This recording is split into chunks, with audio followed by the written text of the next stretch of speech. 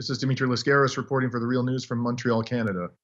Last week, U.S. President Donald Trump signed an executive order imposing a steep 30% tariff on imported solar cells and panels, saying the move showed the United States would create more jobs in the country. Will the tariff on the solar cells, which come largely from China, have the opposite effect of what Trump claims? Will it cause job losses in the rapidly growing renewable energy sector in the U.S.? And will it actually be all that it's foretold to be? With us to discuss these issues, I'm pleased to be joined by Dan Whitten. Dan is the Vice President of Communications with the Solar Energy Industries Association. That's the National Trade Association for the U.S. solar industry. He joins us from Bethesda, Maryland. Thanks very much for joining us today, Dan.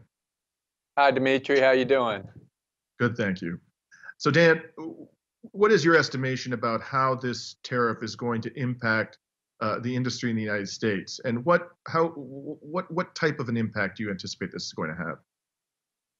Well, essentially what you have is a 30% tax on solar panels, and so that's going to increase the price of those panels by 30%.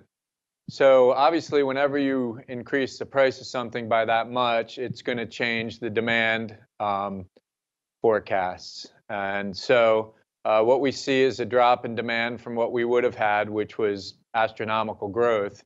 And with that lost demand, you're going to see about 23,000 lost jobs in the United States net. So, I know the president is saying it's intended to create jobs. Unfortunately, that's not what's going to happen in this case. So let's just unpack that a little bit, why you anticipate that that's going to be the impact, because, in theory, at least the Trump administration is saying that this is going to make the domestic production of solar panels more competitive. And I suppose his position would be that, to the extent solar panels are being produced domestically, there'll be increased demand for them, and that will result in more jobs. How do you respond to that reasoning? Well, increased demand is in solar installations. The reason why you buy panels is because you have demand for that energy. And so what we've seen over the last 10 years is an average of 68% growth in solar installations. And that has created demand for more panels. The panels, whether they're made overseas or in the US, is not a labor-intensive prospect anymore. They have figured out how to make panels in an automated way with very few workers at that site. So the jobs that you lose are installation jobs or engineers or electricians. And the jobs that you gain are a small amount of people who are making sure that the automated equipment is working right. So we're all for manufacturing in the United States. We support it, but it's not a job creator and it's not a demand creator.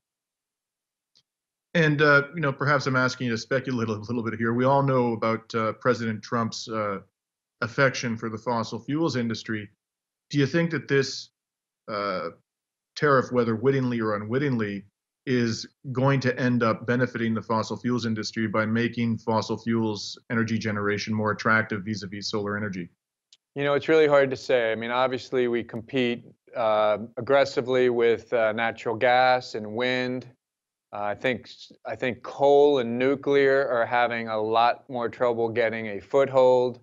The extent to which it changes the dynamic toward fossil fuels is really hard to estimate right now, but it certainly will nudge things in away from solar, which is not a positive for anybody.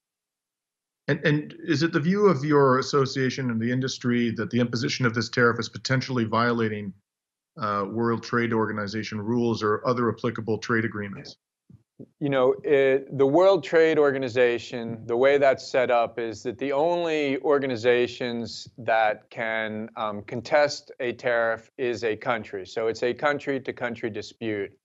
So to that end, we haven't spent a lot of time evaluating the legality of World Trade Organization rules, but we do know that countries such as Korea, Canada, Mexico, and I think China have expressed intent to challenge these tariffs before the World Trade Organization. So given, that the Trump administration is obviously not going to be challenging those tariffs, it is the instigator of them, how would the U.S. solar industry propose to respond to these tariffs? Do you have a plan in place or formulating a plan in order to deal with this new reality? Well, we're just going to document the job losses that we have, the losses of investment. There is a midterm review that can take place after 2 years. Certainly, if they find that investment is down, um, they have the ability to change that. There may be some other ways we can go about fighting this, but it is tough. It's the president's prerogative, and so it may be a while before we can get any sort of reversal on it. And lastly, I understand that there were changes in the Republican tax bill that adversely affected solar power. Is that the case, and what is the nature of the changes, and how is that going to adversely affect the industry? Well, the tax bill, I think, was a mixed bag. We were able to sustain or retain the investment tax credit. And so that was a huge deal. That was not a foregone conclusion. So that is still in place. It's going to run through its appointed term. There's still some things we can do on the fringes in terms of tax. There was a provision regarding the financing of solar projects by foreign entities, and it's hard for us to know exactly what impact that's going to have on our businesses. And so we're still evaluating that. But it wasn't by itself a positive thing, but taken as a whole, the tax bill was not as bad as it could have been. Well, this has been Dimitri Lascaris speaking to Dan Whitten, Vice President of Communications with the Solar Energy Industries Association, about a new 30% tariff imposed by the Trump administration on solar energy panels. Thanks very much for joining us today, Dan. Thanks, Dimitri. I appreciate it. And this is Dimitri Lascaris for The Real News.